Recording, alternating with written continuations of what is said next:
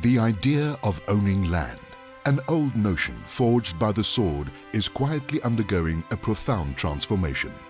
However natural owning land may seem in our culture, in the long sweep of human existence, it is a fairly recent invention.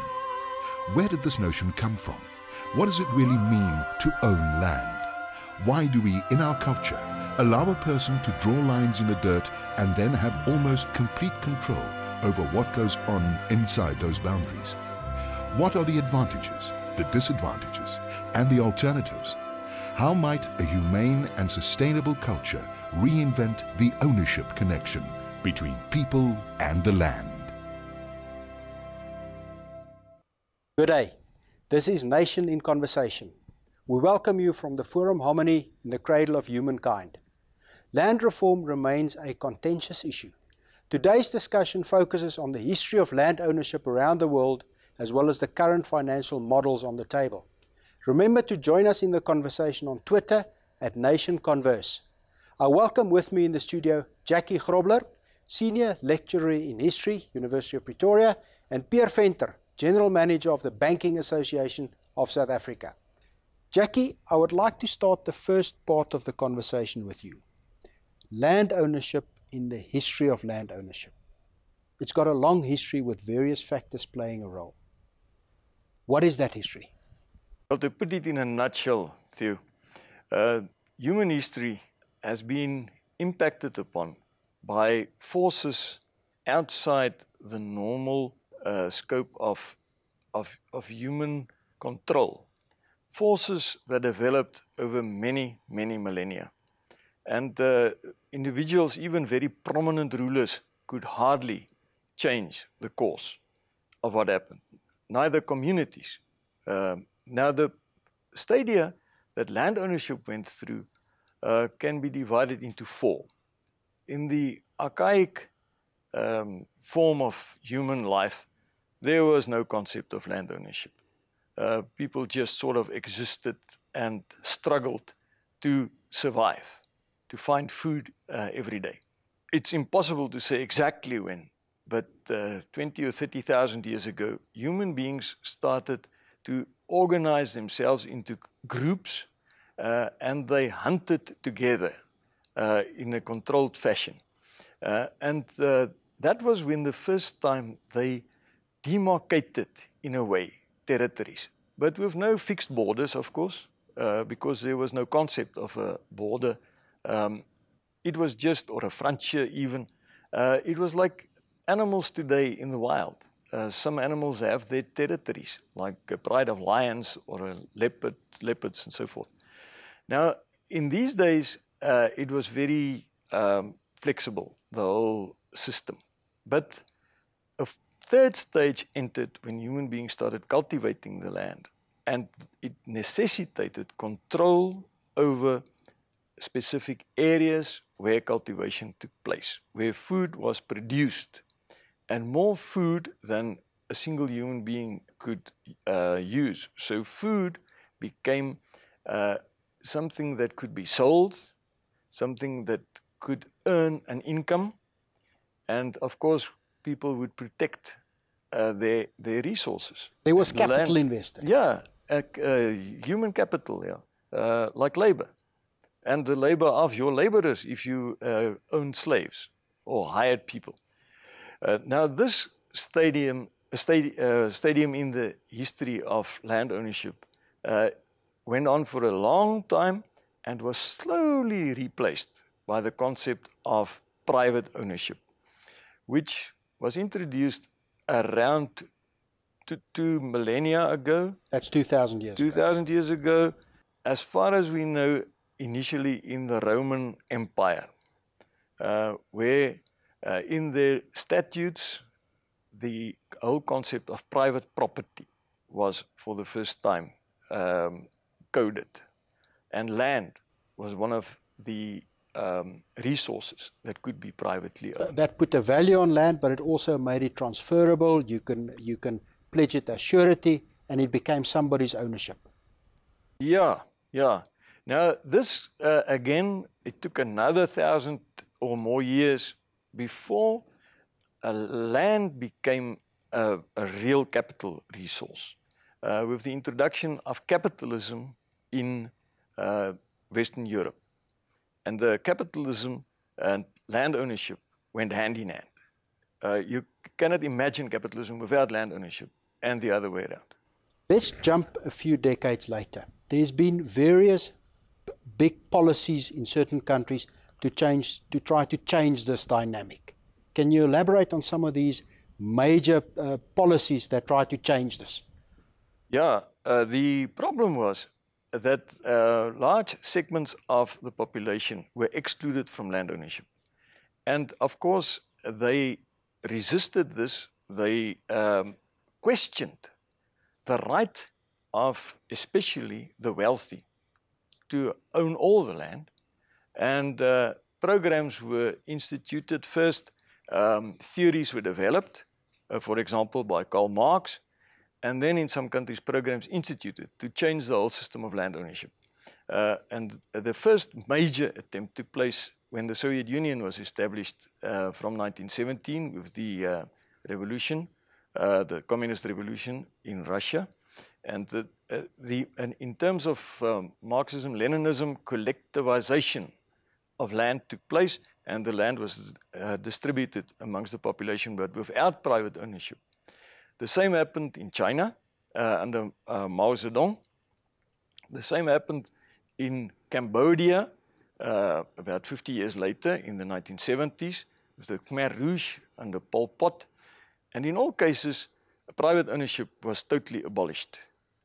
In all these cases, it went hand in hand with traumatic results. Huge loss of life because of a decline in production of food. And starvation was the result. The lesson we can learn from this is that to try to change the forces of history overnight can lead to a calamity. And the costs of that is not worth the principle. If social engineering is driven too far, definitely not. After the break, we will talk about the history of land in South Africa and then start to focus on the security of tenure and why it's important for the current financial model in the agriculture sector.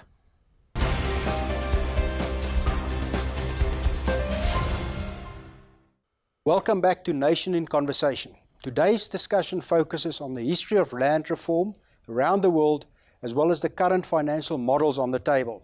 With me in the studio is Jackie Grobler from the University of Pretoria and Pierre Venter from the Banking Association of South Africa.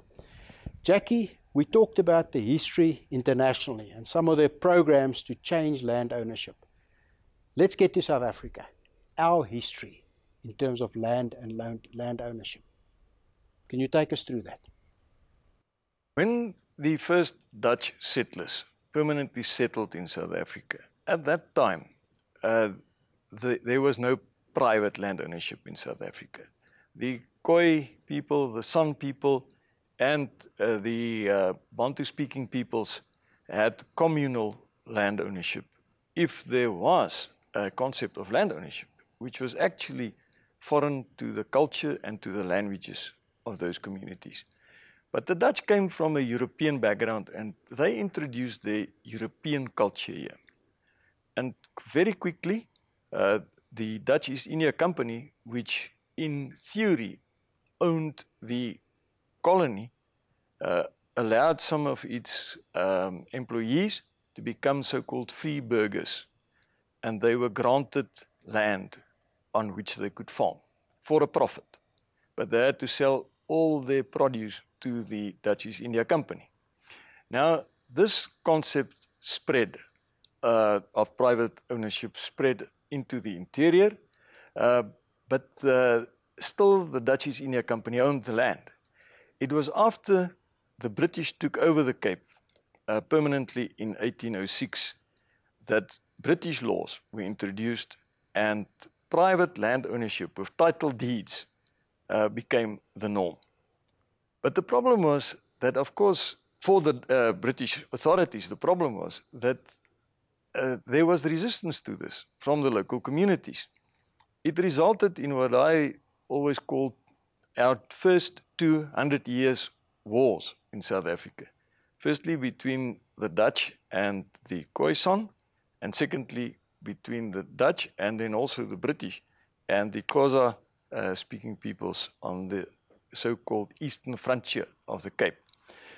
Now, this resistance went on, but because the colonial powers were stronger, and even the new colonial powers like the Boer republics were stronger than the local communities, the European concept became the norm over the whole of South Africa by 1902, at the end of the Anglo-Boer War. It was then that the concept of reserves were introduced, the concept of locations were introduced, and South Africa became, to a large extent, a white man's country, especially as far as land ownership went. From a financial point of view, and I'm talking purely from a financial point of view, if I look at the current agriculture landscape, the total debt of the farming community is around 120, 125 billion rand. That debt is based on the premise that the borrower has security of tenure, has a producing entity, and therefore the banks can lend into that entity. Why is that security of tenure so important? Okay, before I go there, Theo, I just want to go back to your point made about private ownership and the banking sector's exposure to private ownership in South Africa. Our exposure is somewhere in the region of 2.3 trillion rand. So it's absolutely critical for us that private property... That's in total your exposure to private property. So it's absolutely critical that private ownership and the rights that go with such ownership continue to exist in our country. Otherwise, if it goes down, the financial system will go down. It will create systemic risk for us. We'll move on to agriculture. Yes, our exposure is just over in excess of 100 billion rand. A lot of that exposure is premised on us being able to rely on the property as security for the loans that we give out. Now, where does the money come from for a bank to lend money to whatever sector in our economy? It's people's deposits that we lend. It's your and my salaries, our excess money that we leave in the bank, and the bank lends a major portion of that in the form of loans.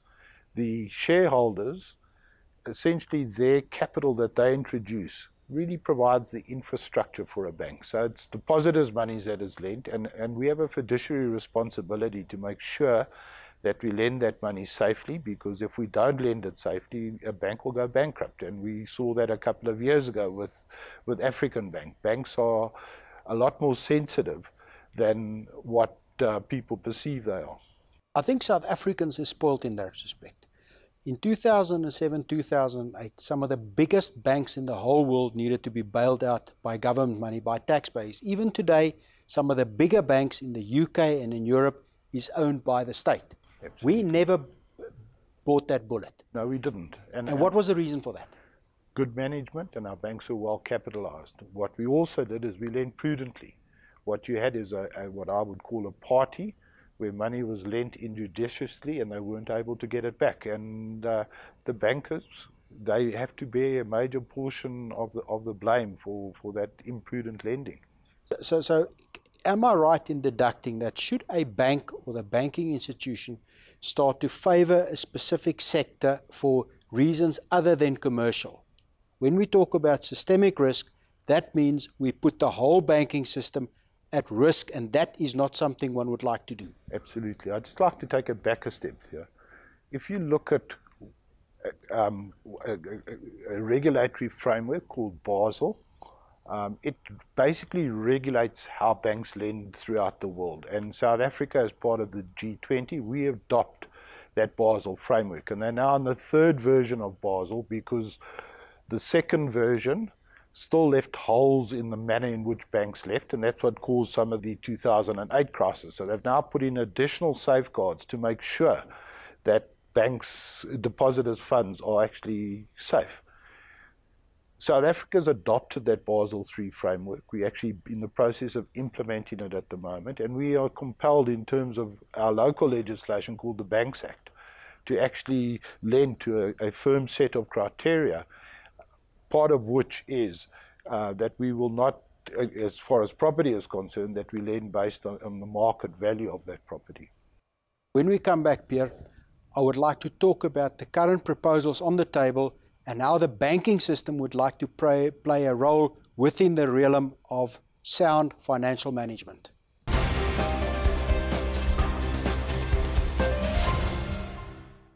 Welcome back to Nation in Conversation.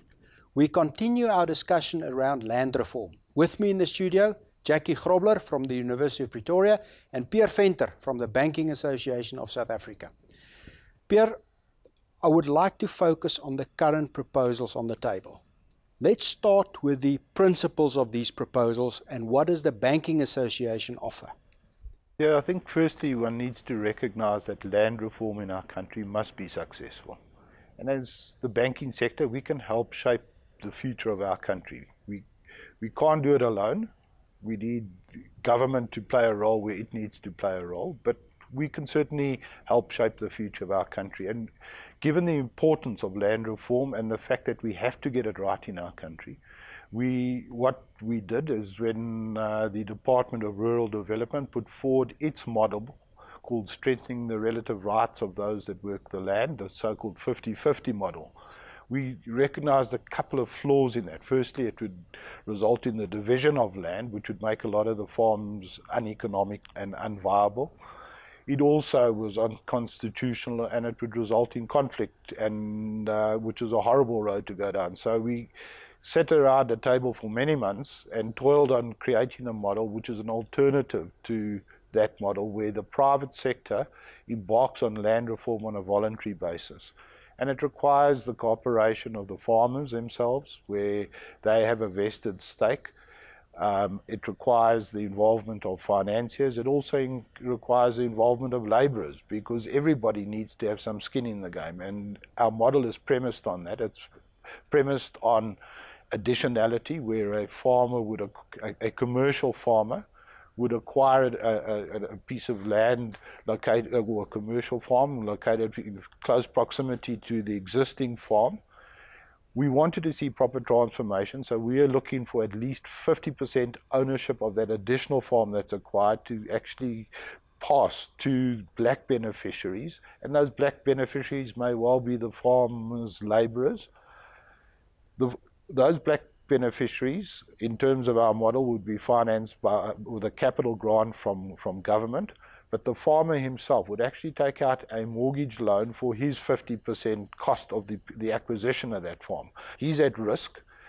The community or the beneficiaries are at risk, because if that venture fails, they will lose what they've just been awarded by government.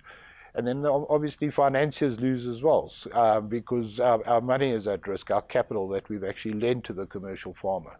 But I think the big benefit to that is the fact that a farmer is able to choose beneficiaries that are passionate about farming, that he believes are good partners, that are going to make a successful and commercially viable, sustainable venture out of their partnership, number one. And number two, he gets additionality, because he's now acquired an additional piece of land. He owns 50% of that land. So, of course, he leverages off his existing infrastructure. He gets economies of scale and so on. And given the fact that we're in an import-export parity market with no protection to farmers, the cost of getting production costs down and critical mass up is of absolute paramount importance. So we believe it's a win-win model for everyone. What we have done, Theo, and we have made a commitment of R1 billion, and it's us, the proud commercial banks, in partnership with the agri-business chamber lenders, have made a commitment of R1 billion a year for the next 15 years. Now, we didn't suck that number out of the sky. What we basically did is we looked at our national development plan, which is, and our model is aligned to that plan. If with that form of commitment from private sector lenders, what will happen is that will result in 20% of commercially viable farms being transferred to black beneficiaries. So that transformation will occur in an orderly and viable manner. And that R1 billion a year for 15 years, that will adhere to banks' credit policies, prudent regulatory framework and will be in the course of normal commercial viable business? It will. We believe that something like this should be of a competitive nature, so the lenders would compete against each other for this business. It would be premised on commercial principles, so the lender would actually make the financial credit decision to actually lend to that farm that's been acquired, and that's premised purely on commercial viability. Jackie, South Africa has a 10-year window where we can have rational discussions, proper plans and proper implementation. If we cannot get land reform and the accommodating new farmers into the system in this 15 years, the debate could go into the hands of the irrational activities. With that, it means that we are not seeing commercial land invasions now, but if in 15 years' time we haven't addressed this, or in 10 years' time we haven't addressed this, it's going to become an emotional debate. And we run the risk of radical elements starting to form part of the debate, which is not where we want to be. You've said that in a lot of cases, these land restitution or land redistribution policies did not work. It was a big cost to government. But on the other hand, we cannot not do it. Where are we in this? Well, in the same way that we learn from history that social engineering normally fails, we also learn from history that if the expectations of peoples are not met, they would resist and they would not shy away from using violence to accomplish what they dream should be the case. In our constitution, the injustices of the past is condemned, is recognized, and the transformation is part of our government policy. If transformation produces nothing, if the injustices of the past are not wiped out, to a certain extent at least, and in a way expectations are not met, we're going to have trouble in South Africa, like the situation in Zimbabwe even. But on the other hand, we learn from history that if land reform is not done responsibly, it could have traumatic impact, not only on the government, but on the people of South Africa as a whole. Pierre, in terms of your interaction with the agriculture sector, with the agribusiness sector, with the farming community and with government, are we on the right track? I think we are. Yeah, I think it's a tough road. I think there are different voices talking, some of which are radical, as Jackie was talking, you were alluding to just now. But I do think that people recognize, and I think everyone recognizes, the importance of us getting land reform correct. I think what we need to do as a country, though, is we're wonderful with creating plans. We now need to start implementing those plans. And our frustration is that we've put our model on the table. We would like to start implementing that model as soon as possible on pilot projects. We can make slight changes to the model to get it before we go out on scale, but we now need to get going. That is a model aimed at the commercial farmer. Absolutely. Would you also look at a model where you include the more traditional communal farming areas? Absolutely. So I think if you go back to when we introduced the model to the Minister and his executive some months ago, one of the points we made is that this model is premised purely on commercial farming sector. And there are a number of other important sectors that have to work in the agricultural space. Sub-commercial, smallholders, communal farmers, and so on. And we're going to need to create alternative models which will be quite different to the one that is currently on the table for the commercial sector for each of those segments. I think what is important is that we need to segment what it is that needs to be done as far as agriculture is concerned, the different groupings of agriculture in South Africa is concerned, and then develop a model for that will achieve the outcome that will make it successful. Jackie, you talked about forces and you talked about things that individuals or communities cannot really influence. Are you positive about the future of agriculture in South Africa? Well, we have no choice. We have to be positive. And if models like the one that is proposed by Pierre is introduced in a responsible way, I have no doubt it can be successful. Any model to work will need to be implemented on a rational basis. Otherwise, there's risks.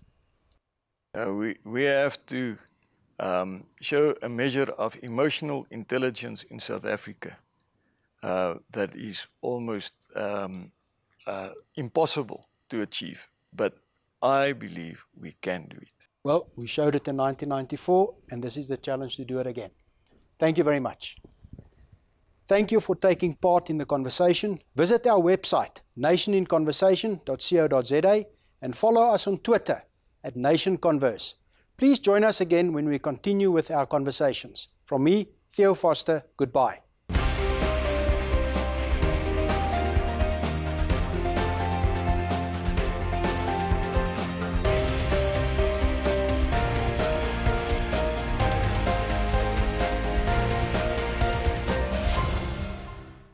The world is changing today. The world is changing in every way. Let's stand together, put our hands together, join hands forever. We're making it better. No matter where you are, you could be near or far away. We're singing together, we're dancing together, we're